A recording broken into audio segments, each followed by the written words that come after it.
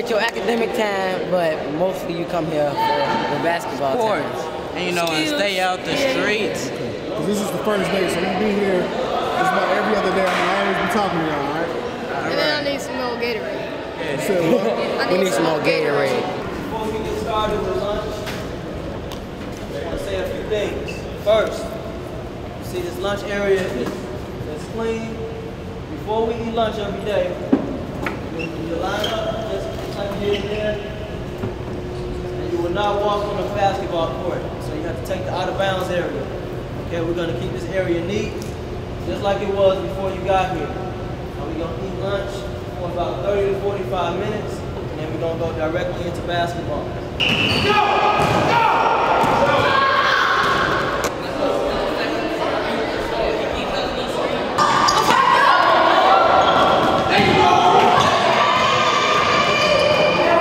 Let's go.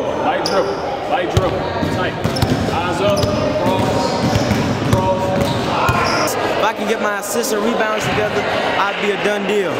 In my offense, that's all. What's your name? Will Ricks.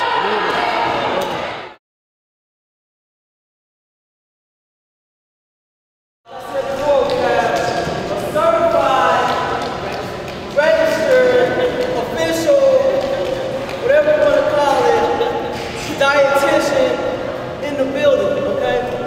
This is a person that somebody like LeBron James or Dwayne Wade or Kobe Bryant will talk to as soon as they got into the league, okay? Listen up, hey gentlemen, listen up. Well, the pyramid is kind of like your recipe for health. You should be able to look at the pyramid and then it's gonna kind of guide you to the right food you should eat and how much you should eat. Okay, what is the best liquid to drink before you exercise? Very good, very good.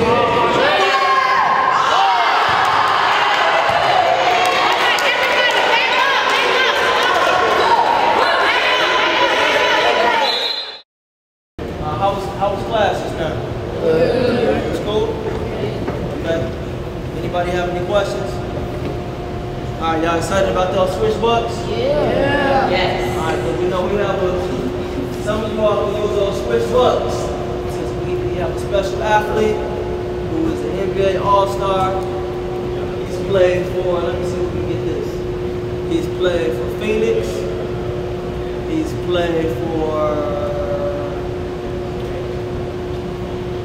Dallas. Cool. Phoenix and Dallas? Tracy McGrady didn't play for Phoenix. Or Dallas. Nope, that was close. Okay, so without further ado, I'm gonna introduce to everybody Sean Marion, aka The Matrix. So let's give him a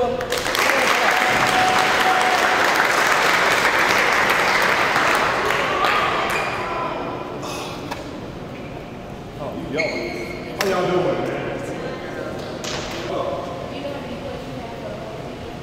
How many points I had for the whole season?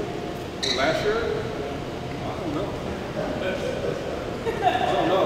I can tell you this, I didn't get a lot of shots last year like I wish, but I'm at the point in my career where it's about winning the championship. You know, I don't make money, you know what I'm saying? I've been an all-star, you know, but I want to win the championship. Now, that's all I care about. If I want to win a championship, I might go ahead and retire. count out. 3.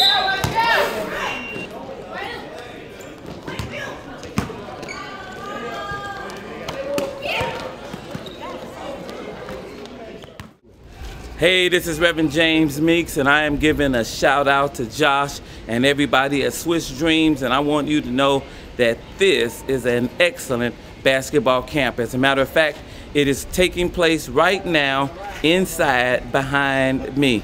I wish I was still young. I would go out there and I would show every youngster some. As a matter of fact, I might take off this suit and just go put on my gym shoes and still go show them a thing or two.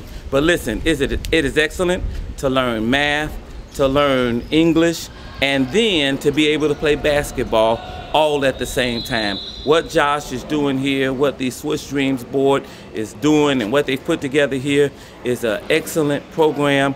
All families should have their children enrolled and a part, and I am just excited that the Salem Baptist Church of Chicago is associated with it and that we have a part to play in this fantastic summer camp. God bless you. My sons joined the program, and I think it's been excellent and wonderful. It's taught them a lot of things, camaraderie, competition, and sportsmanship. I think the coaches have been wonderful, and I think it's been a great experience for my boys, and I think they'll be better for it. Well, I'm really trying to work on is being more aggressive because, you know, spending time just playing with the ball out in front of 3-point line, that's not going to open the score. If I get the ball, I just want it to either take the ball to the basket or pass it because, you know, I don't want to waste any time with that.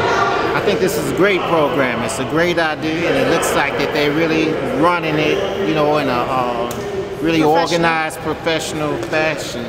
You know, I'm really impressed with what I see going on here. I like the way they throw stuff on YouTube and on the website, you know, and I like the fact that they combine athletics with the academics. Length times 2 plus width times 2 is equal to the perimeter, right? 19 feet. A little less than 19. That's not 19. That's 18. How many inches do you have? 227. It's right here. That's where it stops, right?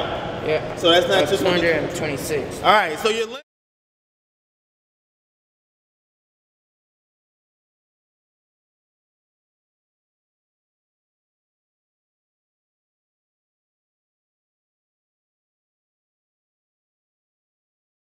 What we're about to do, we're about to go over a little bit of media training. I think it's extremely important for the students to know how to talk in the media. A lot of times you see NBA players, they come into the league, they mumble a lot, they're not really confident when they do the post-game interviews.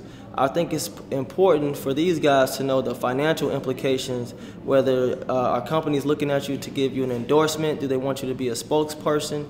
So they're gonna cover a lot of those different things today. I have these different signs posted up. A couple key points that I want to bring up that are very important anytime you're talking to a reporter. 20 seconds. What we're doing here today is giving the kids some media training.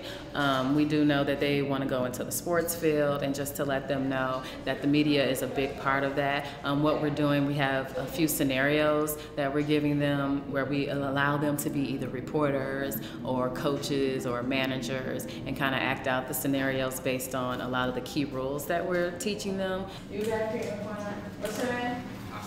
Hassan.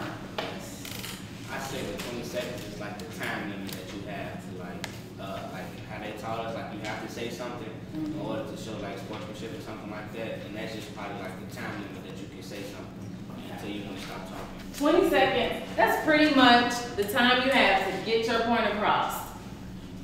Don't go and start saying, well, like making this long, drawn out story. Because you all know your attention span is probably short too, where you only have so much time to listen to it. And when you're with a reporter's right there, say what you have to say and be done with it. Right now, it's draft day. This is their last chance to prove where they should be chosen in the inaugural Swish Dreams draft. I'm the commissioner. This is Assistant Commissioner Bates right here, okay? These kids have been through a 1-week intensive 10-4 training. Math, reading, basketball, excellence. These kids out here hustling, diving for balls. They are working. They're working. We put together a very intense program to get them ready to play. Some of these kids could not dribble a basketball 1 week ago. Believe it or not, on Monday there were kids here who could not dribble.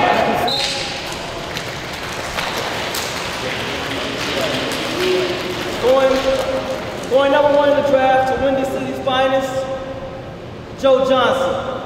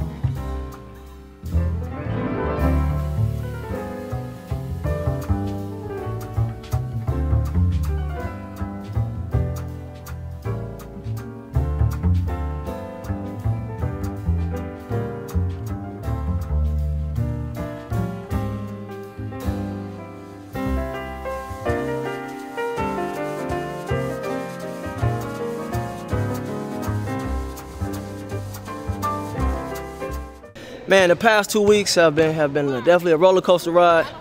Definitely a lot of huge blessings. I will say that everything pretty much turned out just like I wanted it to. A lot of people came out to support, as you saw, parents, board of directors, friends, family, the whole 9 yards.